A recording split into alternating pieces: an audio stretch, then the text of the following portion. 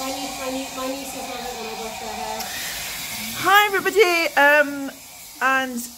happy World Community Arts Day. We're here at Bridgend at our creative writing group, Write It Out, and we have here fantastic writers and people that I'm going to introduce you to soon. So, World Community Arts Day, we're looking forward to presenting our work to you. My name is Rose Ritchie, thank you. I'm a volunteer here. What do? I build the bothy. There's the bothy. Shakira, you built the bothy. Buffy. So I learned loads of amazing kind of traditional and environmentally friendly building techniques that I didn't know how to do before. I don't know how to do any of it. And now I can do carpentry and woodwork and straw bale building and loads of other stuff. It's really fun.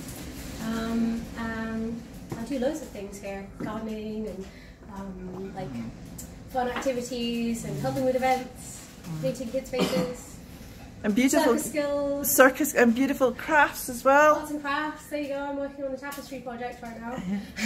Oh, a tapestry project. We're doing a tapestry of Scotland, and we're doing a Bridgend panel in the tapestry. There's a lot happening here at Bridgend, and you can see there in the background Zoe, who's just made it up some lovely tea and coffee. And Zoe, what do you do here at Bridgend? I'm a community engagement worker, so I kind of sort out the activities and help the community and try and put people together if they're interested in the same things, and yeah, just whatever comes up really. And make tea. And make tea and got beautiful coffee for us. Oh, thank you, thanks. So we're here at Bridgend and we're going to be speaking with you again very soon. My name is Ross Pollock. My novel is called The Schism is Real. I call it a fantasy novel with mental health issues. He's critically mentally ill, barely surviving, and the other is transported to a fantasy realm where he must begin adulthood again, whole and unburdened. But thrust into a magical war, he must again survive using his new power and save all that is dear to him, friends, a love, and beauty itself, or lose his sanity once more. Chapter 1, Sliding. In case of emergency, shut your eyes and pray. The words scrawled on the wall are all I can read. I dutifully climb into the box and I'm covered up by a large slab. An air hole shines a light on a spot marked out in scrawls of fingernails and pain. I shouldn't have asked them for this, to be taken away from my life to theirs. It wasn't a thought-out process, but then I am clinically insane to even think on these terms. The box shudders, a bright light envelops me. I peek through a hole at the light, but see only brightness burning my retinas. I reach out a solitary finger to touch the stone wall. A pale green colour and it feels the same, slick and cold. The bumps have bumps and also lumps scratched out from others who may have been here also. But why would they be afraid? Why on earth would they not find solace that this is the right plan? A booming voice I hear, but no words I understand. Before this, life had never been kind to me. While outward appearances deceived, as I shared in being one of the beautiful in the land, flush-faced, high cheekbones, a dark-haired Adonis, I grew tall, and my eyes pierced through to the souls of all I met. However, my head had failed to produce the necessary chemicals to take the toll life brings us. I slipped. I was crushed and catastrophically collapsed inside myself. That I never truly recovered from. That which burned my brain and took away any semblance of a real person. It took away all the things one has to control to keep a happy life, friends and family. But don't get me wrong, I love myself even through the scars of time. That is why I came to the conclusion to change reality for the better, to keep loving myself. I do so love myself. I cannot just let it all go and fall into a shattered, darkened existence. So I may have made this choice at one time to hold on and feel the love for myself. When the darkness began to engulf me, I was taken unawares. The people closest to me were taken much the same. Dragged through the dark, not many would have chosen such an existence, and indeed they did not stay long. My mind swelled and faded. Where did it go? I asked. Who are you, and why are they here now? Extra voices included themselves into my conscious mind, not to force me to prepare for a war, just to be with me and protect me from the world. There was no need for protectionism, we can all see that. All the same, it came to this. The Russian, the mouse, and the other. We became fast friends, the best friends a man could ask for in this cruel, devious world. Or so I thought. The real world friends seemed hesitant to meet my internal friends, and eventually a distance grew. I don't blame them. My head grew strong though, strong and full with these friends of the mind, though they are not very social or friendly. Protection was the game and they played to win, which they did well. Many real people were cast out in the early days and easily faded into their graves of time. I, the other, predominantly took on the tasks of the day, the work. I still had university to go to after all. The night is when I could put my feet up and let them loose. Not that I had any choice in the matter. They came at will and struggled daily to be free for their own lives. The Russian is a dominant character, a fighter, the one you can always rely on to handle a tight situation. I love him dearly for the days when I couldn't get up to drink the water of life. Scars on his face are only a representation of the battles won in order to save me. His long, rippled hair and thick beard shines red in anger and repression. From his heavy jacket and boots, he looks to be a mobster, and the cold Arctic breeze can't even begin to penetrate those layers. The mouse, by contrast, is clean-cut and made for warm summer, as the tight tee and light cotton shoes give away. He gives where the Russian takes, and is not afraid to take things to the darkest of places. His face is bright, your eyes drawn to his, sparkling green as they are much deeper than you've seen before. Go to him and talk, they say. As for me, I'm not like them. My short hair is unkempt, but my beard kept neat. I have no scars nor gleaming come-hither eyes. I'm gaunt now, but a strength shines through. I do not declare myself in the way others do. My look is nondescript. It won't give away my secret personality, likes and dislikes. I prefer it this way, but don't forget, I'm not saying I'm antisocial. My face is a shining star on top of a drab tree. The light brings many until the brightness fades and darkness reigns. It is in the sprawling city that I love that I was corrupted. The toxicity rained heavy down upon me, and even the grand churches held no sanctity nor the castle any barrier to it. The university lumbered into life as I arrived, but the cold steel of engineering could not save me from myself. My eyes saw all these things yet did not understand them. I went there, I included myself in the ranks, yet found no hope or joy in return. I walked crowded streets with princes, them dressed opulently, but I felt I could never quite touch them or find their level to be an associate. I was alone and fearful, though I can't say why. The city was bright and green, tall old buildings with plenty to do and see. It was the people who broke me.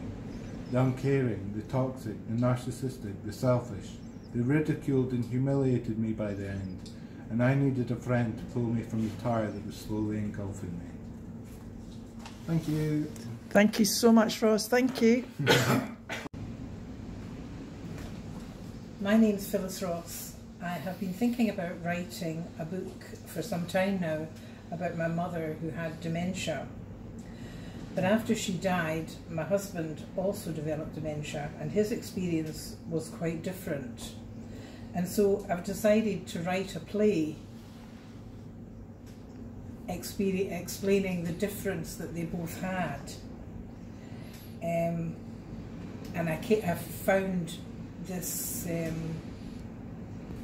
this class which I decided to join at Bridgend for help, really. I'm now working quite well on my play, but I've also discovered that writing poetry is quite enjoyable. And so I'd like to give you a couple of pieces of my poetry work to start with, as the play's not quite ready to face the public, if you like. The first poem is about my husband.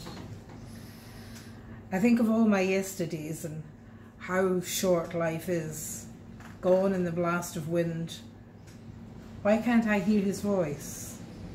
I can be everywhere, but no sound.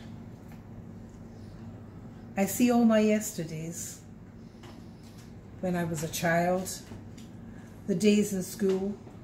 I see him there in the background, waiting, but still there's no sound.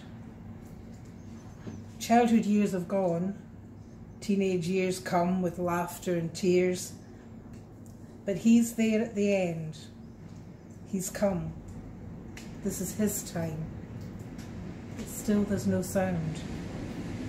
He cared for me and for his girls in our time. Love was always there to help and guide us. Always there to fix up something that was broken, and whether it was a sink or a heart. Quietly heading up a rocky boat. He sees it now too, but still there's no sound. He's gone and no longer there to guide us. I sit at the hospital bed talking to him, telling him of all the things that we did together, all the fun we had and the life we shared. But he slipped away without a sound. Thank you so much, Phyllis. Thank you. My name is Frank Smith. I write poetry, songs and short stories. And this is a poem that I've written called A Stranger Passing By. My life has been interrupted, a moment frozen in time. Twilight has found me out, alone, standing, thinking with you because it's right, because it's wrong. I never asked those questions. Eyes wide open, mind tightly closed. Not seeing the possibilities, not realising the dream. We were strangers on our way to somewhere else. Someone else. And that's the poem. Thank you so much, Frank. Thank you. This one's called Sunlight. It was written first as a song, but I haven't got round to putting the music to it yet. Let the light of the sun protect you. May its warmth be there to caress you. Never let the days darken your spirits. Don't let dark thoughts take over you. Love is in abundance that surrounds you. All you have to do is believe. Recognize it when you see it. Hold it, breathe it, exude it like life itself. Wrap yourself up in it. Don't let doubt deceive you. Symbols set traps to confine you. Don't fall for the false platitudes. Have faith in yourself to seek out the light. Your brightness inside of you, righteousness walks alongside with you. Your stride dances through life, and your heart pulsates with the beat of life. Hi, my name's Rose Ritchie, and we're at Bridgend Farmhouse right now. We're surrounded by the howling wind and rain, and so I think it's probably appropriate to do my poem about the rain. I love the rain because you can cry so silently, feeling the chilling sadness, like a friend with empathy touching your eyes, and walk down the Royal Mile. I love the rain in my high-heeled shoes. High-heeled red stilettos gather dirt as they walk down the Royal Mile. I love the rain. Thank you. Thank you. Hi, I'm Shakura. I'm just writing in my diary, so I'm going to share my feelings. It's about the happiest Christmas that I ever had, which is the most recent one just gone. I want to remember it forever, what the winter holidays and what the festive season was like, and so what it can be like again. Also, what it felt like looking forward to it and looking back on it, feeling the relief and celebration of discovering that I can have a happy Christmas. It all felt real in the way that it does when I'm out of my head, a little further from my fears and the unreality of feeling that that is what I'm used to, but instead feeling the connection to the real world and how much better it feels to connect to a reality that is full of hope and joyous anticipation instead of fear and trepidation. Thank you. Thank you. This poem is about my grandson who's just lost his dog. A little boy sat by the river, all alone and sad. He'd lost his dog, Sparrow, and was confused by the feeling. Death was new to him and so close. Then Zabina, his other dog, came up. She sat by his side and he was no longer sad. He pulled her down and she snuggled up. Sparrow will be missed, but they have each other. Death was strange, but less frightening now. Mum and Dad came down to the river. They sat by the boy and the dog, all sad, but so glad to have each other. They've taken out, sorry, my writing's bad. They've taken out they have each other. That's it. That's sorry, beautiful. Absolutely. This Absolutely. is very impromptu. You know, we're just we're very impromptu. So that was absolutely beautiful. And you know, because it's a true story. Oh, bye bye. And you're part of World Community Arts Day. You're in the film now. Is that World Community Arts Day, 17th of February. Don't get blown away. Have fun in Kansas. Okay. You too. From what's your earliest memory? And I was sitting there writing this little story for my granddaughters. And I used a bit of artistic license on it, so I hope you understand. I was 3 years old when my father woke me one morning. I asked him, "What's up?" He said, "Wake up, son, you're born." In the corner of my mind, somebody planted a seed called memory. That dawn was the first of many. I can just come, spend out for it, I've lost it. Where are we, Frank? Come on, stop messing about. Me and computers don't get on well together. Oh, I do apologise for all this, This is all impromptu for all of us. So here you are. We're live here at Bridgend. These memories. At first I thought they're benevolent. Now they trouble me. It grew as a tree, and each leaf was a memory. Occasionally one will fall, and I will recall some pleasant little thoughts, some crazy observations, some hold enjoyable occasions, some old deplorable altercations, some terrible wrongs, some gentle little songs, some highs, some lows. The sentimental sorrows, the special situations, even the dangling conversations. And that's the end. Thank you so much, Frank. Thank you. Ever since. Hi there at Bridgend. We're here every Wednesday from 3:30 to 4:30, and we sometimes do acrostic poems. What we do is we keep a poetry diary. So every day, you know, it could be I took the dog for a walk, I met some friends, I went to the cinema, I went to the theatre, and usually by Wednesday we have a poem to read out. We're kind of talking about haikus, you know, as well. The one that I did was, what was it I said? The 575, fire in my belly, sun in my heart, we will never be apart. So every week, you know, it's very impromptu, it's creative, very, very creative. We come up with all sorts of things, a lot of free verse.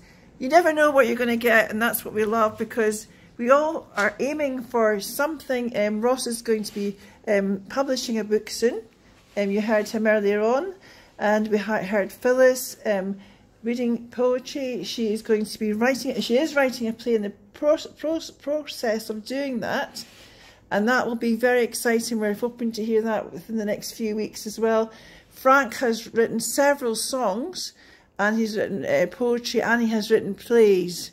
And so we're all on our way. We're all doing something, aren't we, Frank? Attempted to. Well, very much so. And so that's our journey. It's a journey for us all. I think we have Ross that's going to perhaps read out something we've done. I can read a poem. Right, with you in a moment. Thank you, Ross. Bring back to life shattered bones and heavy heart. Take a trip to Dundee and talk of sorrow and loss. Talk long and deep, hoping advice may seep into heads full of light, dry out this true darkness and plight. But does it come from me? Past experiences colour my plea. She is the commander of our fate, why should I turn her to hate? So look with young eyes and notice it's not bleak, but a chance to start again, holding on to the future. Maybe don't give up. People deserve chances, or will be horribly cold and alone in the world. Thank you. Thank you. Thank you, Ross. Hi, here we have Jill Curran. Jill, what do you do here at Bridgend? I'm a community support worker in arts and crafts. That's kind of about it, I think. You are a wonderful wonderful crafts and arts, and we're looking at the tapestry that's happening here as well. That's happening here. We can see it. There we go. So, and that's every Wednesday, isn't it? You can come along and do a stitch or two. It's every Wednesday at 2:30, and everybody's always made welcome here. And so please come along to Bridgend and see. Look, we're beside this beautiful fire right now, enjoying the warmth. So, and the cups of tea and coffee and everything else with that wind howling outside. But thank you, Jill. See you soon. Thank you. Bye. But I can make cups of tea if I want. You can do loads. And he pointed at me.